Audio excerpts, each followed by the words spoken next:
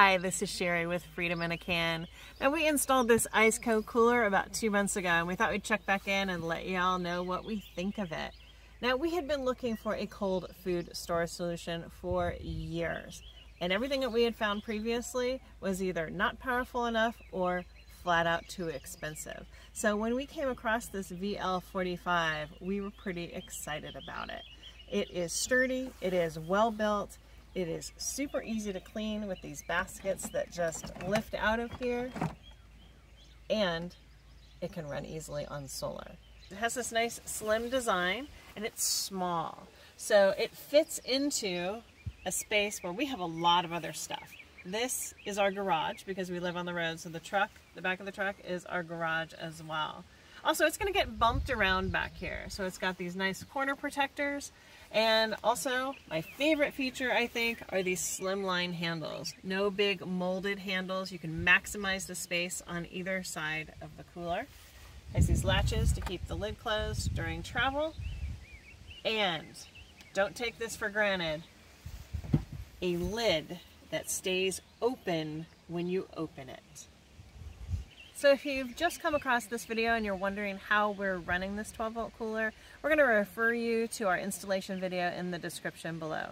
But here is the short version. We have a Renogy dual input DC to DC charger, and that is pulling a charge off of our starting battery while we're driving, and it is charging a 50 amp hour lithium iron phosphate battery. And when we are somewhere for a few days and the temperatures are higher, and we need to put some more power back into that battery, we can attach a portable solar panel. It's that simple. We've been pretty impressed with the efficiency of this cooler. We've been able to run it on the minimum compressor speed, and it easily keeps it at a temperature between 43 and 48, which is perfect for us because we're vegetarians. A couple of times we've bumped it up to the maximum, and that's just to cool some food or drink down really quickly. Now, if you're looking to store meat or freeze something, of course, you can bump that temperature down to whatever you need it to be.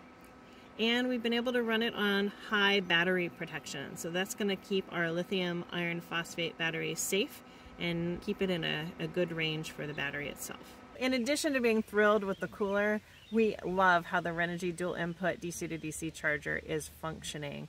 It is keeping our battery operating mainly between 13.2 and 13.4 on the lithium battery, which is perfect because that's between 70% and 99% charge on the battery. And just a short drive to the grocery store or into town seems to pump that battery back up to 14.4. It's kind of amazing how well it is working. So we have been running this fridge for about 24/7 for 2 months, and I think we've only needed to add the portable panel 3 times, and that has been in times where we have been in a space for more than 3 days, haven't been running the car, and the temperatures have been a little bit higher. And it works great. It pushes that battery back up to 14.4 in just a couple of hours. Now, we store this inside of a truck bed cover with tinted windows on it, so we have not needed the additional insulator for the cooler to keep it at, that 43 to 48 degrees.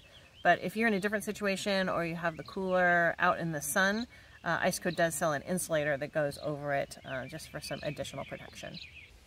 So if you live in a van, motorhome, or any sort of RV, and you need a good cold food storage solution, this is a great one. And if you want to get a discount on Renogy or ICECO, just use our affiliate links below and our promo code CANLIFE. We'll see you on the road.